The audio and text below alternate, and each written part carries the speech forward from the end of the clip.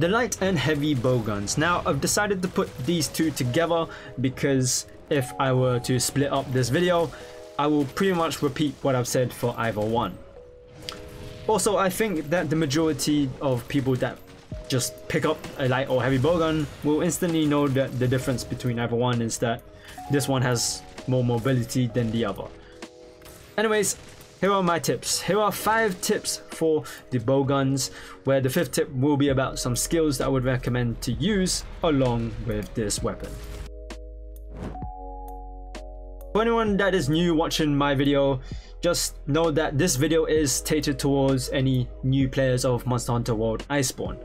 So if you're an advanced or veteran player out there watching this video, you don't need to watch it because I'm pretty sure that you know what you're doing with the weapon. But it'll be great, you know, if I may have missed out some any other tips, just drop it down in the comments below. I'm sure it would help someone out. The first tip for you bowgun users is to choose your ammo type.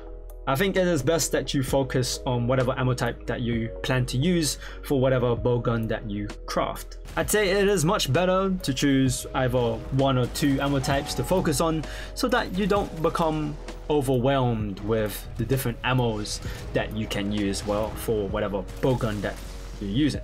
Another reason why you should focus on the ammo type is because some bowguns tend to perform better with specific ammo types than the other. Additionally, some bowguns won't be able to use some ammo types as well. For example, this bowgun can use all the spread shot ammo types, whereas this one can only use one of the spread shots.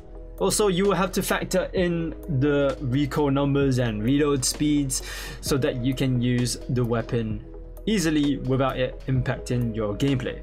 Another thing about the ammo types to remember is the critical distance of each ammo type.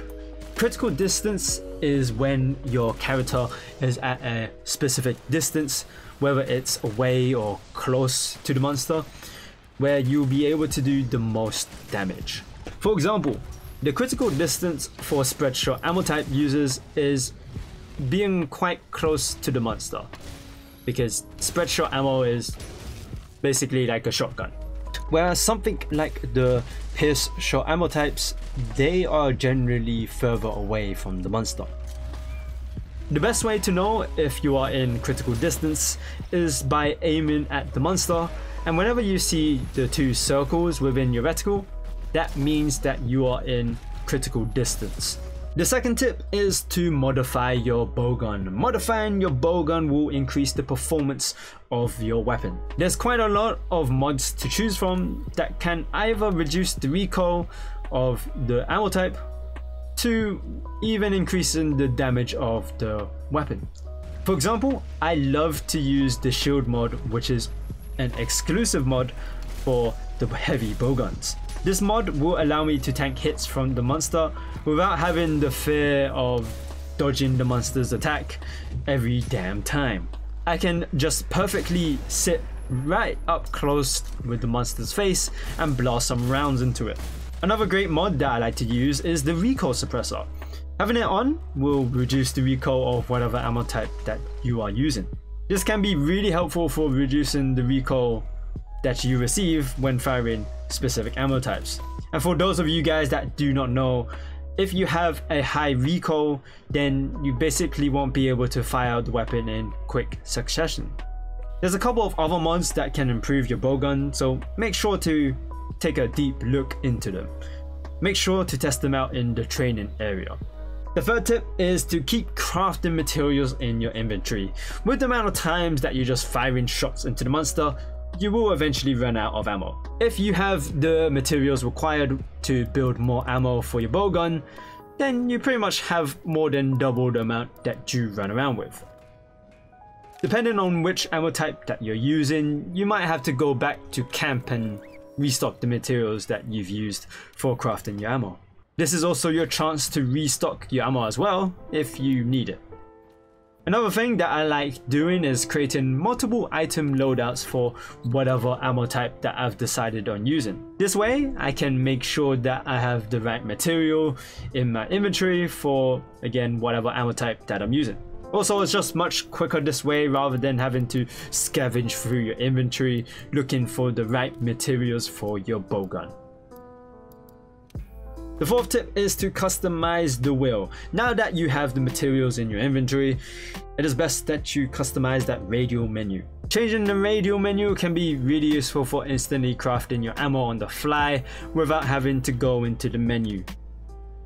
You might find yourselves in situations where you need more ammo, but going into the crafting menu would get you killed. This is when the radial menu can save your life for quickly crafting the ammo that you need in one button. Or I guess it just depends on how you use the radial menu. You know, you can drag with the stick. I don't know. Either way, the radial menu is your best way to go. It can also be helpful for switching between different ammo types rather than having to scroll through the bar. But that just all depends on how you play. Some people will feel comfortable scrolling through the ammo types, others will prefer using the wheel. And here we are at the fifth tip, which is skills that I would recommend to use along with this weapon. Now, again, I'm not trying to say that you need to have these skills on for you to use the weapon.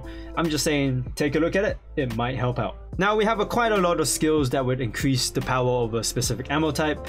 So here we have is normal shots, which increases normal ammo, piercing shots, increasing the damage of piercing ammo, and we have spread shots, also increasing the damage for spread shot ammo. So if you're using either one of these ammo types, I probably would highly suggest using these to increase the power of those ammo types.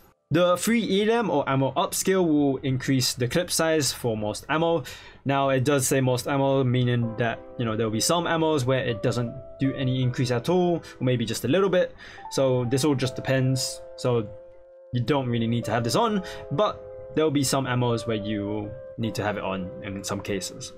The special ammo boost skill increases the power of your bowgun special ammo.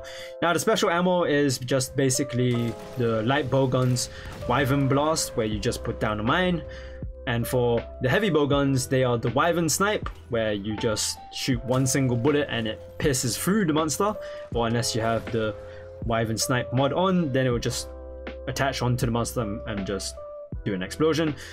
And for the Wyvern Heart, it's just when you use the minigun, when you press the B or circle button on your heavy bowgun, it turns your heavy bowgun into a minigun.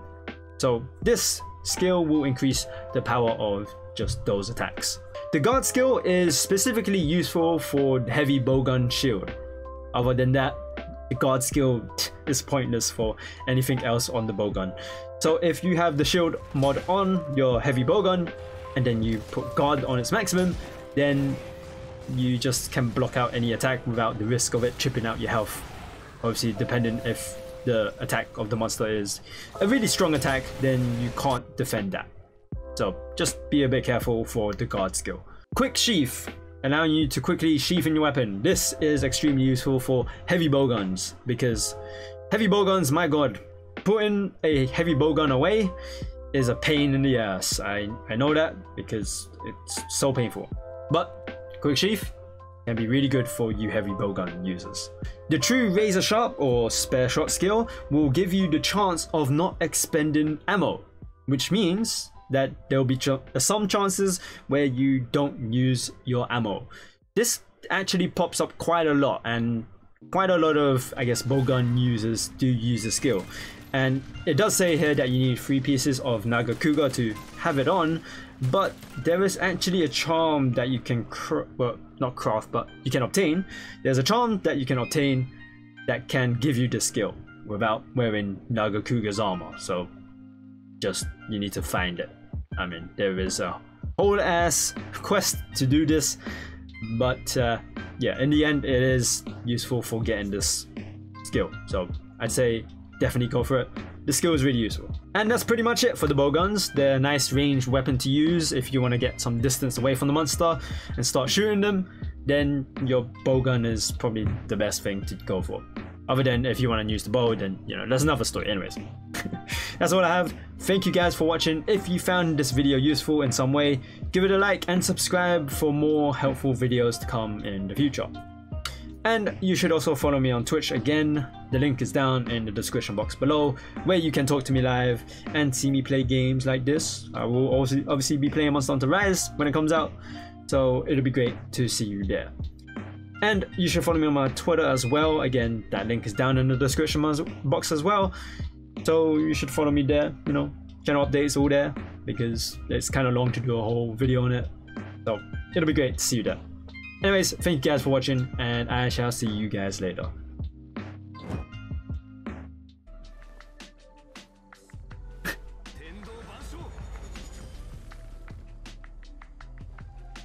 I only killed one. Oh my god. I killed one with that meteor? What the heck?